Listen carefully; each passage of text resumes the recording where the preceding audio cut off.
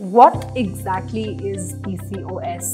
So PCOS is a hormonal disorder in which ovaries produce excess of androgens, that is male hormone. Why has PCOS become so increasingly common?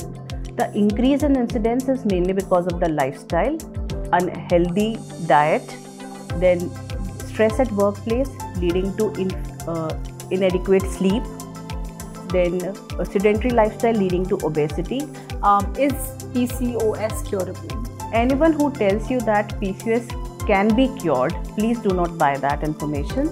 It can be controlled with proper treatment and lifestyle modification by proper diet and exercise regime and certain medications.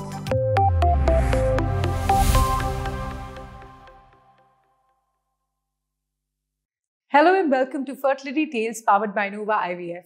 I'm your host Simrat, and today we're diving into a very important topic, PCOS and fertility.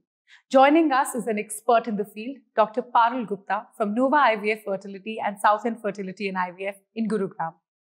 With over 8 years of experience in obstetrics and gynecology and reproductive medicine, Dr. Parul specializes in PCOS with infertility, endometriosis-associated infertility, hysteroscopy, and recurrent pregnancy loss.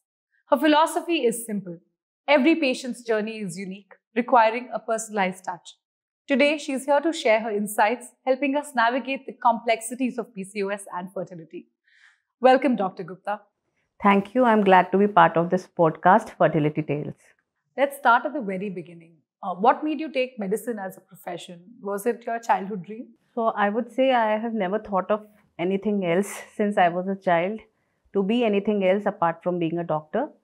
So yes, it was my childhood dream, and there is lot of respect which comes with the profession. It is considered very honorable as well. Hence, I always wanted to become a doctor.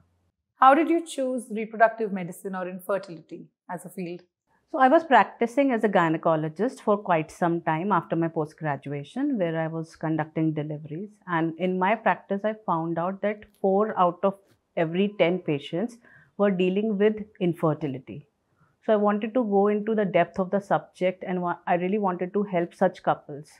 So that is when I decided to do a fellowship in infertility. And after that, I am now mainly practicing as a fertility specialist. Doctor, while you were practicing as a gynecologist, did you come across patients who were suffering from PCOS? Yes. So if we say that infertility is on the rise, like with every decade, the incidence is increasing. And one of the most common cause of infertility is PCOS. Let's break it down for our listeners. What exactly is PCOS? Which has multiple names. PCOS, PCOD or polycystic ovarian syndrome, they are one and all the same. So PCOS is a hormonal disorder in which ovaries produce excess of androgens, that is male hormone. So normally in a menstrual cycle, every month when a female gets her period, one of the egg in the ovaries grow, it becomes dominant, and somewhere around the mid-cycle, the egg is released, that is ovulation happens. But in females with PCOS, because of excess male hormones, the follicles do not grow and they appear like fluid filled with cysts, hence the name polycystic ovarian syndrome. Unlike earlier times, why has PCOS become so increasingly common in today's scenario? So PCOS is a lifestyle disorder. If you see now, 1 in every 5 women has PCOS. It is one of the most common hormonal disorder seen in females in their reproductive years.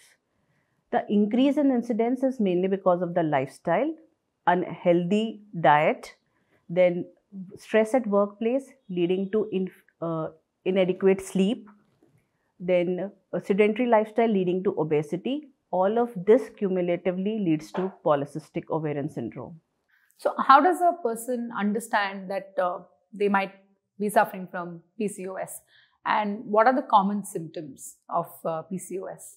So female who has been diagnosed with PCOS, there are 2 main culprits. One is insulin resistance and the second is extra male hormones. Now because of this androgens, there are the symptoms of irregular menses. So females may not get their periods for at a stretch of 3 to 6 months.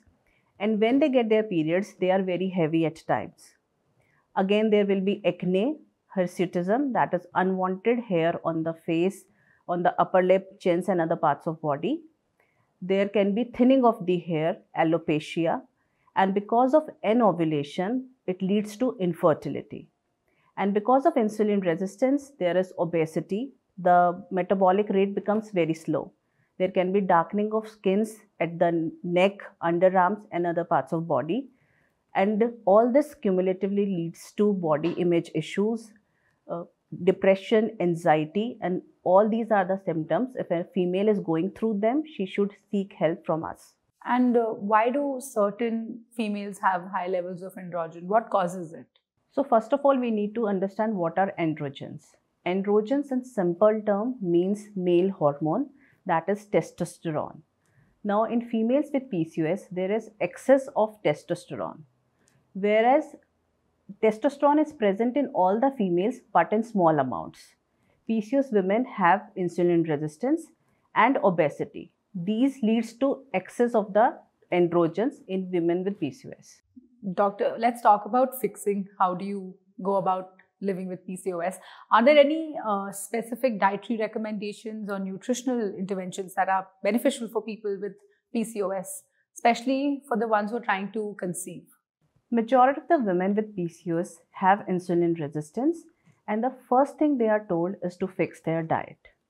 Now, before we understand how to change the diet, we need to know what insulin does.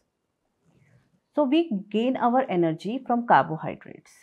These carbohydrates are digested into glucose, and it is this insulin which converts glucose into energy. Now, how faster a carbohydrate is digested, the faster will be the insulin spike. And regular insulin spikes are very bad for a person who is wanting to lose weight. So you should opt for foods with low glycemic index. Okay, what is glycemic index? Carbohydrates are rated on a scale from 0 to 100 according to the glycemic index, where 100 means sugar, like table sugar. So the easier it is for us to digest the carbohydrate, the faster is the release of sugar from our body. And something like table sugar has a glycemic index of 100. So we do not want such a fast release of glucose when we have food. That is why foods rich in or foods with high glycemic index are not favored. These include like maida, potatoes, and foods with low glycemic index include oats, brown rice or legumes. Should women suffering from PCOS take more of vegetables in their diet? So not necessarily veggies, they need to have a balanced diet. Carbohydrate should be 20 to 30% of the diet. The diet should be rich in protein. It is important to have lots of fluid when you are taking a protein rich diet. And a weight loss of 5 to 10% can help reduce the symptoms of PCOS. So for example, if a female is weighing 100 kg, it is not necessary that she has to reduce 20 kgs or 30 kgs. Even a weight loss of 5 to 10 kg will reduce her symptoms, will restore ovulation at times. And also follow a proper exercise regime, which includes 30 to 40 minutes of exercise, whether it be yoga, cardio training or strength training. What is your take on different diets like intermittent fasting, keto or gluten-free diet? What do you have to say about that? I would say a diet deficit in calories will help reduce weight. Also remember, whenever you are following any diet, whether it be intermittent fasting, keto or gluten-free, it should be sustainable in long run because PCOS is a lifelong disorder. So anything which you can only do for short term will not help you much. Okay, I think a lot of people think this and they want to know, is PCOS curable? And if not, like how can people keep it under control? Anyone who tells you that PCOS can be cured, please do not buy that information. Akin to diseases like diabetes, PCOS is a lifelong disorder. It can be controlled with proper treatment and lifestyle modification by proper diet and exercise regime and certain medications. Can you explain the potential genetic components of PCOS and how this may influence a woman's risk of developing this condition? Is it genetic? So PCOS has a genetic component. In fact, there are many studies which have shown that women with PCOS have first degree relative suffering from PCOD. They may have hyperandrogenism or type 2 diabetes mellitus, and this genetic component is activated by lifestyle factors. So yes, PCOS is seen to run in families. If a female has her mother or sister who is suffering from PCO, she may also develop PCOS. Are there any specific tests or criteria to identify PCOS in women who are experiencing infertility? How does one test for it? There is no single diagnostic tool to identify PCOS.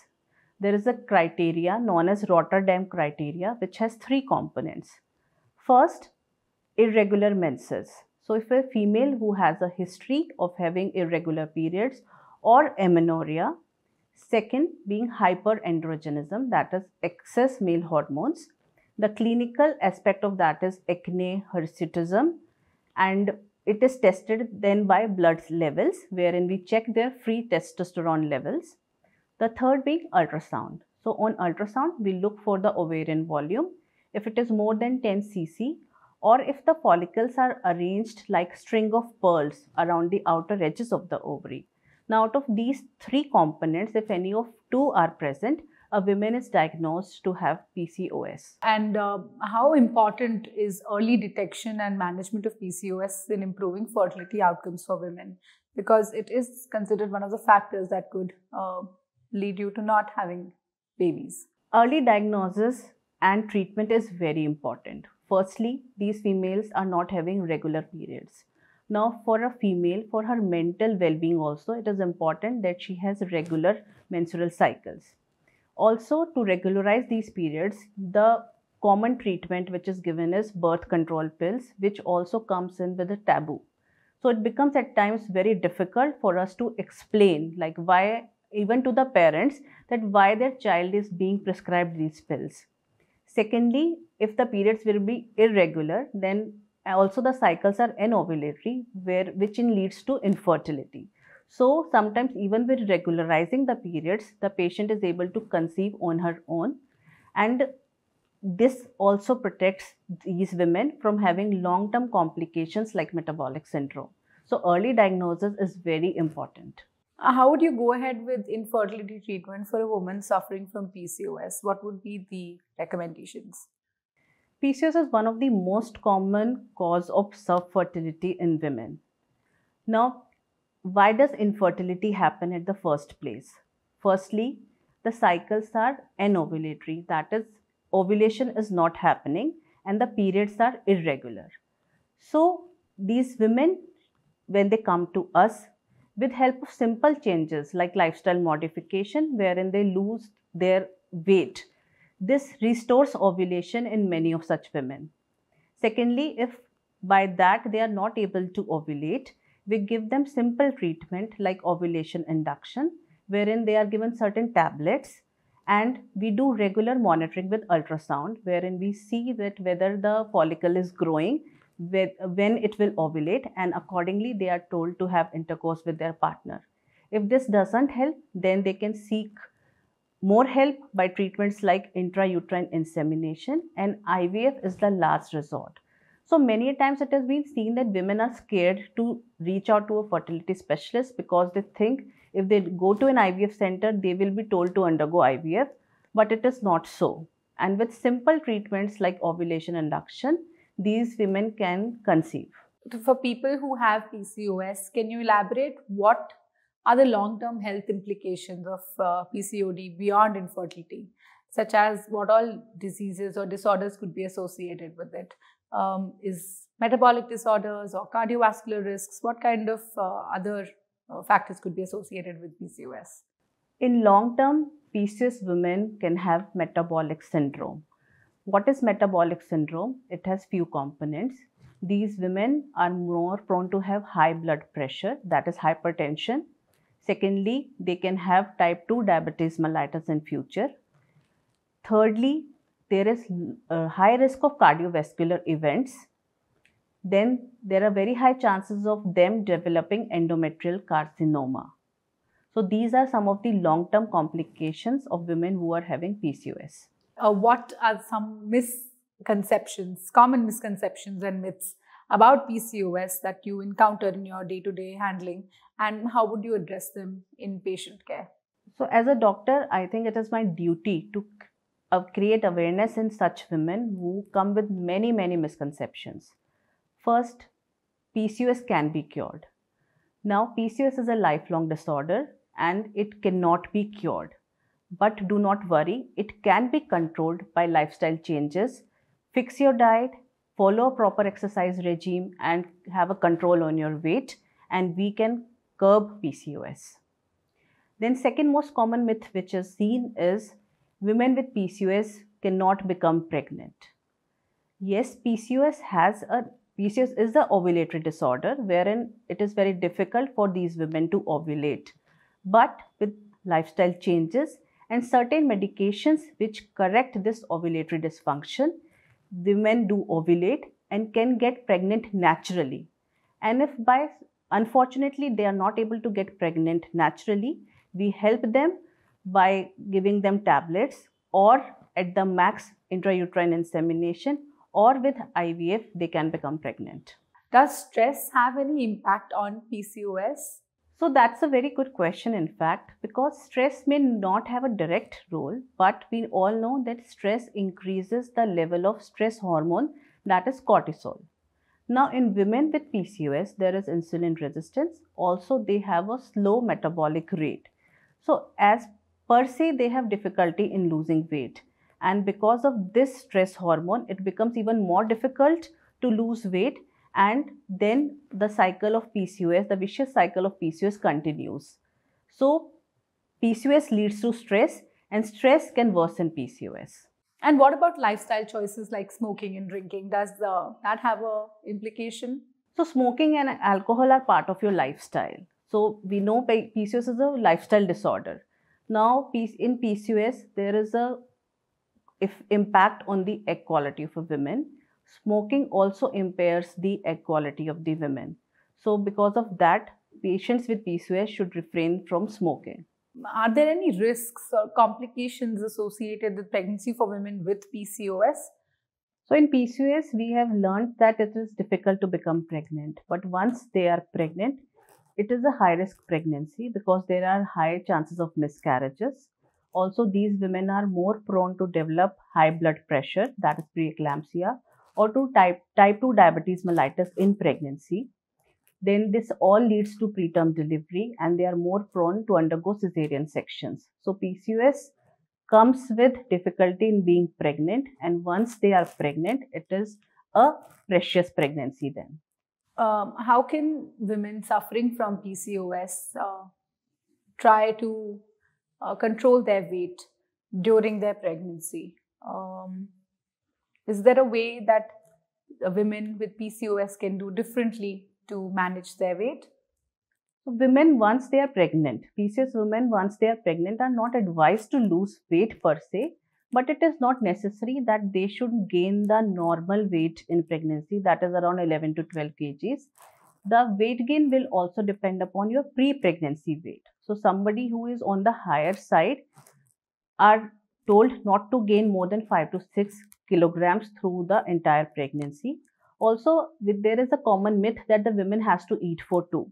That is not true. The baby will take its nutrition from the mother no matter what. So you should take healthy diet and the necessary nutrients, and should keep a check on your weight. Is there any diet implication for somebody who is expecting and who already has PCOS?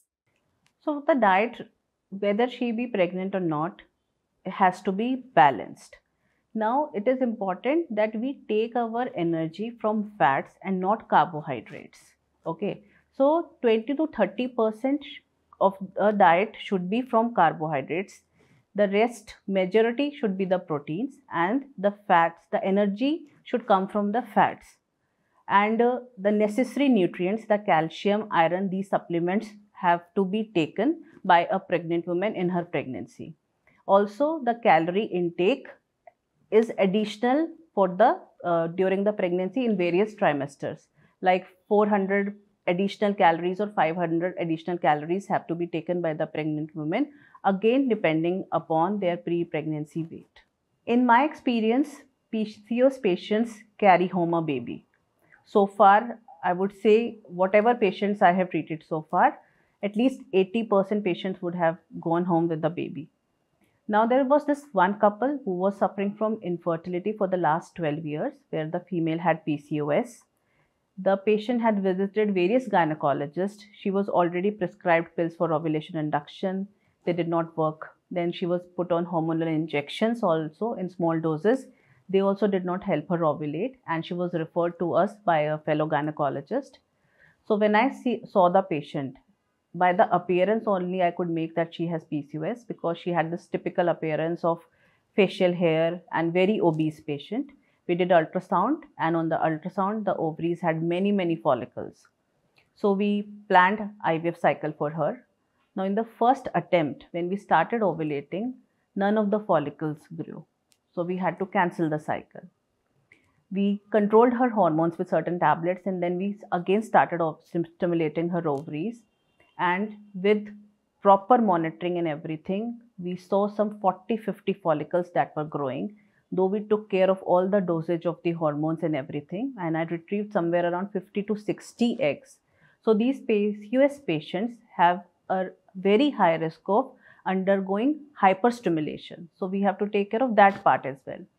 And also this has an impact on their egg quality. So when we formed embryos out of her eggs, we could get some 6 to 7 good quality embryos only, though we recovered some 50 eggs. And then there was challenge with the endometrium. In the first attempt, when we transferred embryos, it was a failure. Then we told her to get her embryos genetically tested to rule out any chromosomal problems. So out of 6 embryos, 3 of them had chromosomal abnormality, and we could get 3 chromosomally normal embryos. We transferred one of them. Then she was pregnant in the first go, and they then carried home the baby. Now it has been more than a year that she has been delivered. Thank you, Dr. Parul. It has been an absolute pleasure to talk to you about such an important topic such as PCOS and really how it is related to infertility. And that wraps up another enlightening episode of Fertility Tales powered by Nova IVF. To our listeners, remember, you're not alone in this journey. For more insights and stories, make sure to subscribe to our podcast. I'm your host, Simrat, saying goodbye for now. But always remember, together, we can navigate the path to parenthood. Stay tuned for more tales of hope, struggle, and success. See you next time.